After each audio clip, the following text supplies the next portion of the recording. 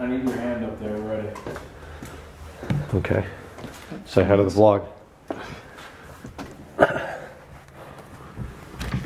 Put the camera away and do your job. Yes, sir.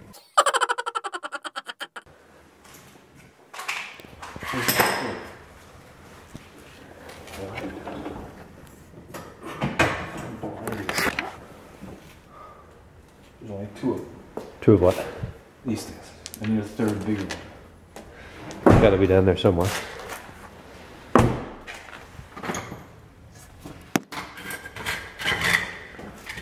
All right, so we just put the new strut. Wow, this is low as hell This back is here. Weird. Well, that seat's so forward. His knees are gonna be in the dash. Look at me. I'm low riding back here. I I am totally low riding. There's no back seat in here, and there isn't going to be for a couple of days until we can get some more parts.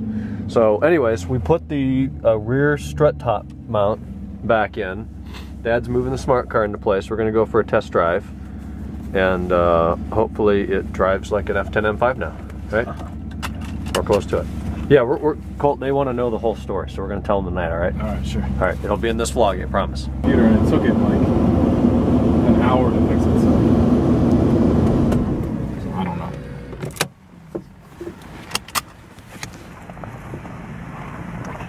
Now, I had an alignment that I bought for Impala of Baltimore. You know that, right? That Chrysler. Oh, there's two of them.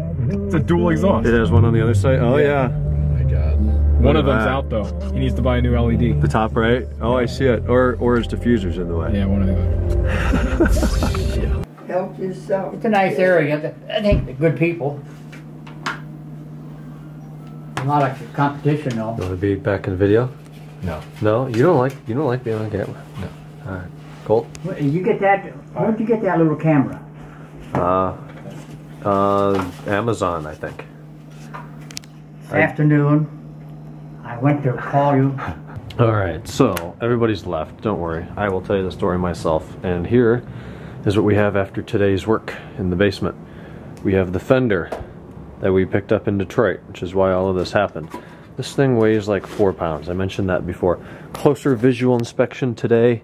It's got multiple swirl scratches in it, a very minor ding right here below the trim. This piece was lifted from a 01 M5 that was totaled or something happened to it, and this piece is okay. My battery light's flashing, so when this dies I'm gonna have to put it on the charger and we'll talk later. But there's the fender. We have the C-pillars out of the car, both sections of the rear seat. When the strut broke, it sheared off both plastic clips and then screws that hold the speaker in place. So he bought a new speaker that's on its way. A-pillar trim is here. By design, when the side curtain airbags go out, which live behind the A-pillars, this cracks. Once it's set straight again, you can kind of see a line in it on the left side of that hole. We're just gonna glue that for now. Maybe he'll replace them later down the road, but I think I can Loctite that and it'll be fine. The rear deck is here. The headrests are here.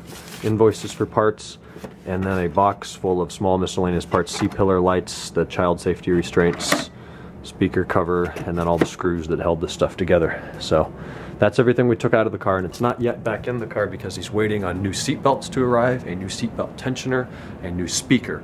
Once those parts arrive, we'll be able to reinstall all of that. We did get the strut top back in. That thing blew on impact from whatever we hit, so that's been fixed. So we went to Detroit. We got to Detroit. The drive was fine there. Picked this part up out of the middle of the hood. On the way back, 90 miles west of Cleveland on the Ohio Turnpike, east of Toledo, west of Cleveland, probably closer to Toledo. We had cruise at about 80, no faster than about 82. I was tired. I had leaned my seat back, reclined a little bit, shut my eyes. I was just drifting off to sleep. And I was woken up by the loudest noises I've ever heard. Fire from the airbags detonating. One of us screamed, you know, what the hell, or something like that.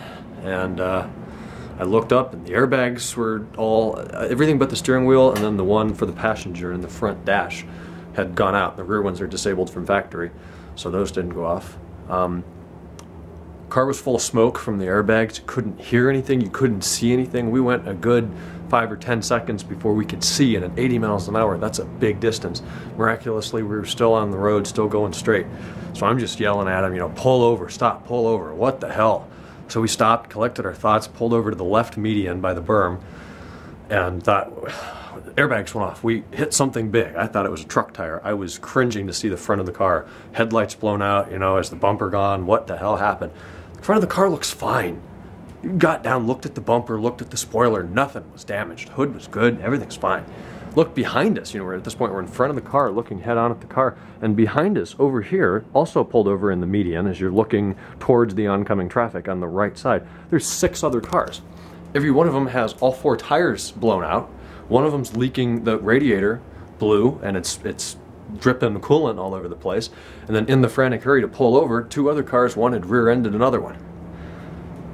We got out, you know, talked to these people. What happened? What did we hit? Nobody knew. Everybody was fine.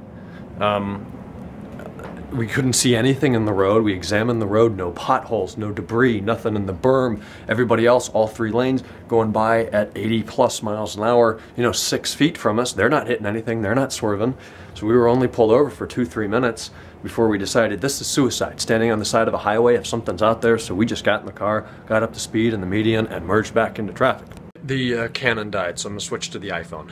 At this point, the car's driving like shit. The rear strut had gone through the mount again, so stability was horrible. It felt like we were driving a couch more so than a BMW. The front was, I didn't drive it, of course. He said the front was just really loose, really weak, tons of brake shudder. So we pretty much got in the right lane, turned hazards on, and went about 50 to 60 miles an hour the whole way, which was hell. Got back, you know, the car's full of debris. It blew the door panels apart when the curtain and the airbags and the doors came out, but we were okay. Miraculously, we got through that somehow. So anyways, the next day we got under the car, looked at it. Whatever we hit was on the driver's side. He had hands at 9 and 3, looking straight at the road, no texting. We had light music on, that's it.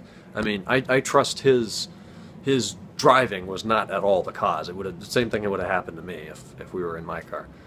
Except my strut wouldn't have gone through the rear deck because they're OEM parts and they don't do that. So, anyways, under the car, both driver's side wheels have sizable dings in them. They're no longer round. You know, the guy bumps in them. One of the tires now has a big bubble in it. The front driver's control arm, the paint got scratched off of it. I don't see any dings, or the metal surface looks good. I don't know about the bushings. Both front wheels seem to be pointed outwards like that now, so it definitely needs an alignment, which he's going to do tomorrow, Friday. What else did we see? The brace that holds the exhaust up in the back, both downpipes after the cats. That brace has a nice big chunk out of it. I'm going to try to put some pictures in this while editing if I'm not too tired. So you'll see that. What else? I'm missing something. The frame got hit, which is why the airbags went off. It hit the driver's side frame, probably kicked that side of the car up in the air a little bit. Car probably thought it was going to roll, which is why the airbags went off. Or just the impact of hitting it was enough to trip the blast sensors.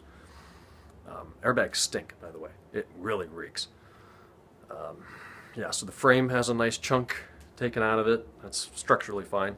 The paint got ripped off the frame. I'm pacing in my basement. I'm sorry for that. What else? Frame, exhaust brace. I mean, miscellaneous dings and chips of stuff that it hit under the car. And the worst part of it is the strut, which is now fixed for $15. You got that part for it. It's a Lemforder OEM E39M5 strut top mount. So that's installed, and that's fine now. But what a freaking mess. I mean, I have never felt a car, any car, feel that unstable. It had tons of lateral flex in it, which is not something you ever get from a BMW.